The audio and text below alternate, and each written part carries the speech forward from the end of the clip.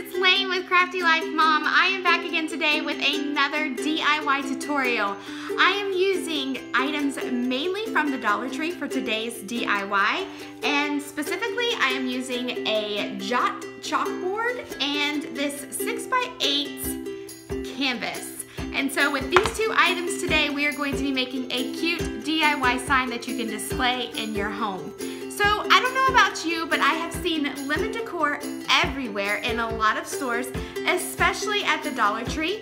They have ceramic ware, lemon plates, lemon bowls, and even lemon glasses, along with these cute lemon kitchen towels. So I picked up one of these to go along with today's DIY, but we are going to be making today this cute, easy peasy lemon squeezy sign.